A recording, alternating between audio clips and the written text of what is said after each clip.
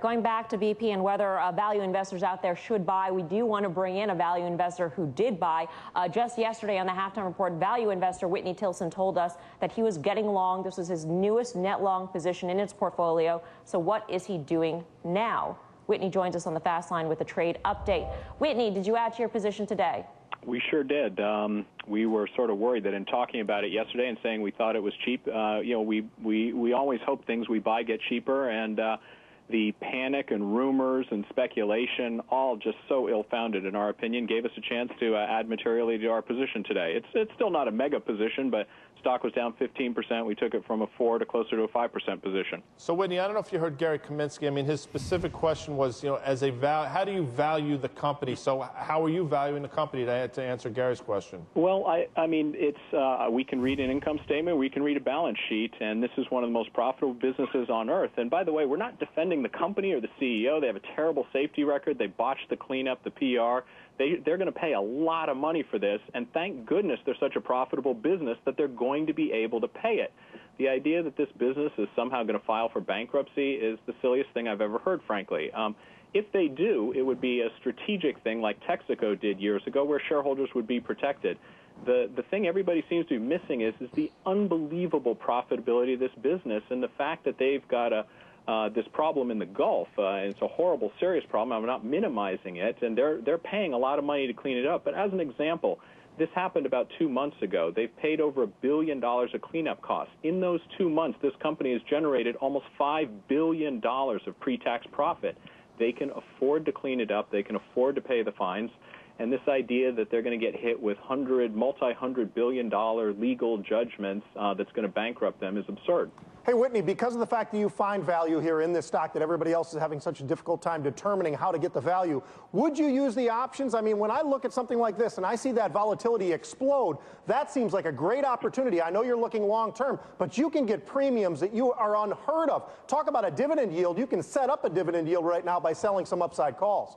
Yeah, I mean, to some extent, the stock has gotten so cheap that it's trading like an option. In other words, there is a chance, and this is why we're not making it a 10 or 15% position. I'd say there's a 10% chance that this thing could go to zero or very severe permanent impairment, even from here.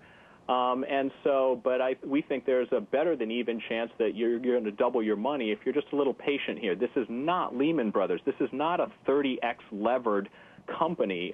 This is one of the great cash-producing businesses in the entire world. This is Exxon when it had the Valdez crisis. The stock is up 6-fold since then. This is Merck. Remember the panic around Vioxx? The stock went from 45 to 25 in a matter of days. 3 years later, the stock was at 60. This is a classic panic, rumor-filled, speculative market panic, Whitney, and we're taking advantage. Whitney, having said that, where do you pull the ripcord real quick? I don't think we buy this. I mean, look, if it goes all the way down to zero, we're not going to buy it all the way down for sure. But we've been, the only thing that really blows this up is untold legal judgments. But those things take years. By the time this thing, some big judgment gets appealed and appealed and appealed to the Supreme Court, 10 years have gone by, and this company has earned $300 billion of pre-tax profits between now and then. So we think even in that case, I mean, keep in mind, Exxon Valdez, there was a $5 billion judgment against them. 10 years later, by the time the Supreme Court got to it, they cut it down to $500 million. So we do not have, it may seem like it, but we do not have an insane legal system, and we actually have a fairly conservative Supreme Court. So I just reject this thesis that somehow they're going to be forced to file for bankruptcy because of some prospect of big legal bill. The legal system, Whitney, may seem sane, but Congress may be unpredictable. That's a word that some would use. Some other people would use something a little bit stronger. But are you concerned in terms of what keeps you up at night about this position, that the liability caps will be removed or lifted to the point where it could impair BP? Well, that's something that will take many, many years to play out. Okay. I mean, even if Congress lifts the liabilities cap, that doesn't mean the courts are going to bless unlimited liability. I mean, let's just imagine, the biggest judgments in history, let's say $20 billion, $30 billion, $40 billion.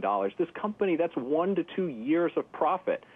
That's what everybody just keeps missing. This isn't some crummy, over-levered financial company that if they lose market confidence, they're forced to file for bankruptcy within a week. Okay. Whitney, always a pleasure. Thanks a lot for giving us an update there.